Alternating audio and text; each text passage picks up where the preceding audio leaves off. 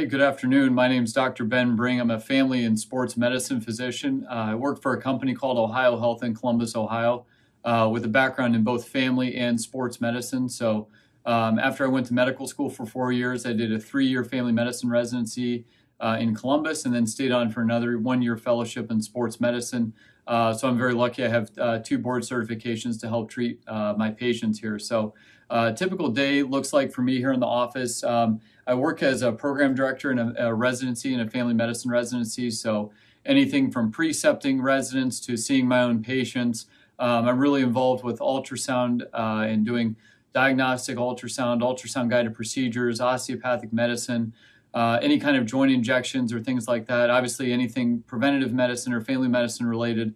Just kind of a lot of things. I love dermatology procedures, pediatrics as well. We joke we'll see just about anybody here in the office, including geriatrics and psychiatry too. So that's what I love about family medicine, is that you can kind of do a little bit of everything. What got me into sports medicine was really just my background in sports. Growing up, I played a lot of different sports in high school and in college. I played football at Denison University. I spent a lot of time in the athletic training room, unfortunately, and that was really kind of how I developed the interest in sports medicine. When I was at VCOM, where I went to medical school, I spent a lot of time with team physicians there and did a lot of shadowing experiences and really learning how to be a good team doctor.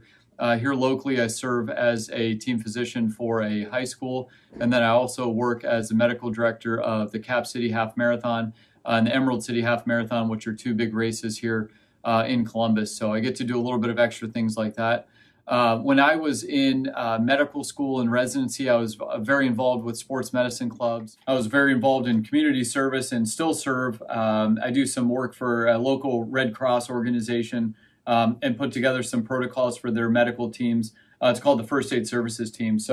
I still try to stay pretty active with community service and involvement whenever I can. When talking about staying focused with studying, I get this question a lot. In medical school or any school, I always joke with students, it's like you'll never get less busy tomorrow than you are today. Really just trying to find a good balance, making sure you find time for personal wellness, finding time to exercise, finding time to spend time with friends and family. And it's a fine line and it's a fine balance because, you really want to study as much as you can. But I also really believe in that balance of, making sure you have, good outlets to, go play basketball or do the things you enjoy. Go hiking, spend some time outdoors, etc. Things about myself, so things I'm really interested in, medical education, so teaching residents and students. We also have sports medicine fellows that we teach here. I'm really involved with our osteopathic curriculum. Point of care ultrasound, I think, is huge. I think that's the future of primary care and family medicine. Using the ultrasound here in the office is really important for me. Getting involved with a lot of community things.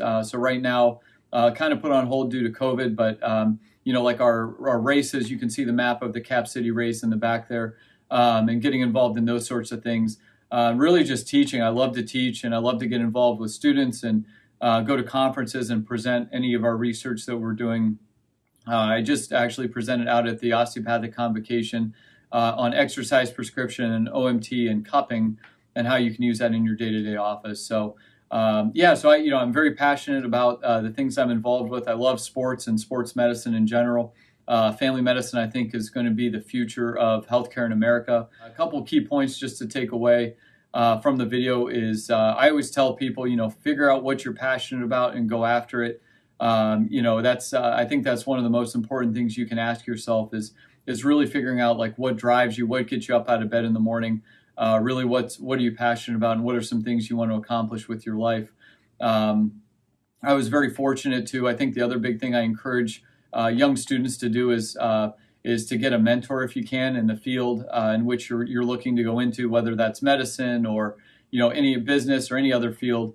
Make sure you find a mentor, and then as you go on, I think mentoring is obviously really important as well.